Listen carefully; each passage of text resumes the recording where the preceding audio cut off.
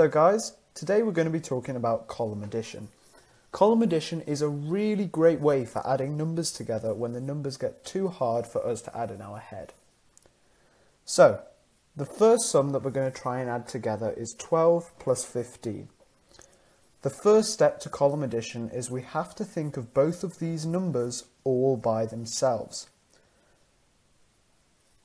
So the way we're going to do it is we're going to take the number 12 and split it into its tens and units. We know that 12 is made up of 1 10 and 2 units. We're going to do exactly the same for the number 15, which we know is made up of 1 10 and 5 units. Next, we're going to arrange them into columns.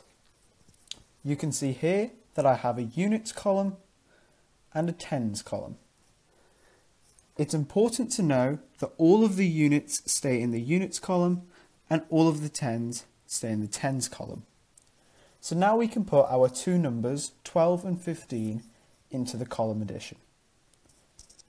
So start by putting the 12. You can see that the 110 is in the tens column and the 2 units are in the units column. And we'll do exactly the same for 15 with our 5 units here and our 110 here. So now we can actually add both of these numbers together. The way we do that is we start off by looking just at this units column here. And we add up all of the numbers in there. We can see that we have to add 2, add 5, which we know is 7. That 7 can go straight under the units column. Then we do exactly the same for the tens column. We know for the tens we need to do 1 plus 1, which we know is 2. And that can go straight into the tens column. So we know that the answer to our sum is this number under here. So we know that 12 plus 15 is 27.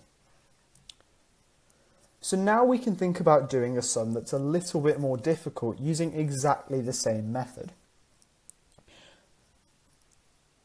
Again, we're going to look at both of the numbers all by themselves and split them into their tens and units. We can see that 27 is made out of 2 tens and 7 units, and 29 is made out of 2 tens and 9 units. We've put that into the column addition with all of our units down this side and all of our tens down this side. So we do exactly the same as before. First, we look at just the units column. We can see that we need to do 7 add 9. We know that 7 add 9 is 16. Now this is where it gets a little bit difficult. It's important to know that each one of these squares can only hold one number. But the answer to our units column is 2 numbers, 16. So what we do here is we put the 6 in the units column, and the second number, which is a 1, shifts into the tens column. We don't write it in here yet.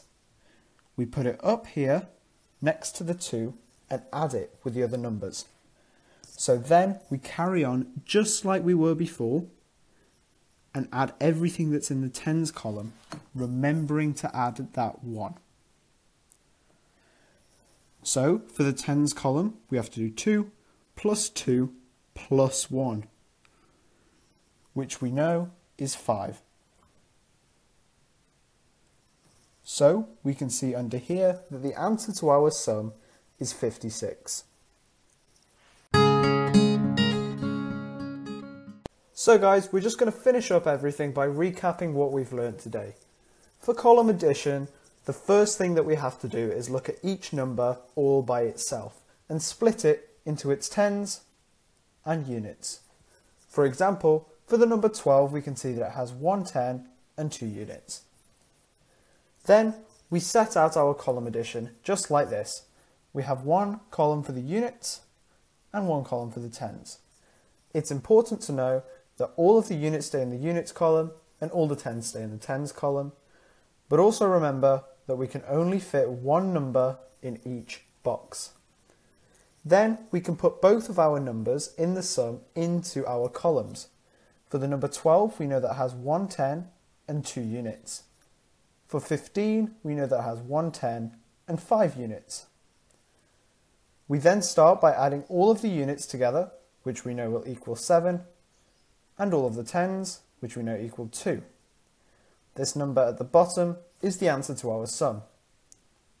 We know that this is 27.